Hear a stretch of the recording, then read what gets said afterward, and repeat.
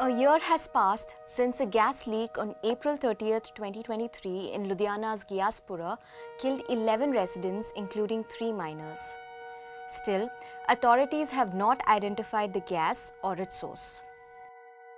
Preliminary evidence suggested that the cause of death was asphyxia or deprivation of oxygen due to inhalation of a poisonous gas which could be hydrogen sulfide or a combination of gases. So what do we know so far? The National Green Tribunal constituted 2 joint committees to investigate the matter.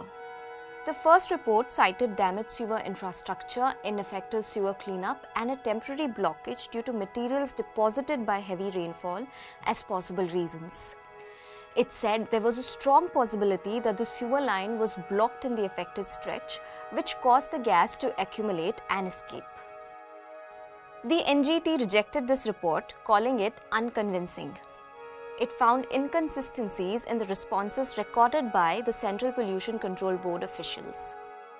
The CPCB Regional Director had stated that the prolonged deposition of sludge in the sewer line may have created anaerobic conditions leading to the buildup of high concentrations of hydrogen sulfide.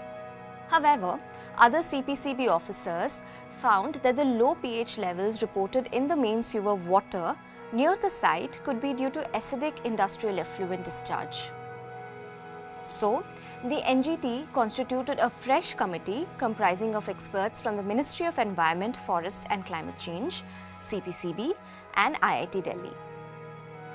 They released their report on March 4, 2024, noting that the gas leak happened due to leakage or emission of sewer gas.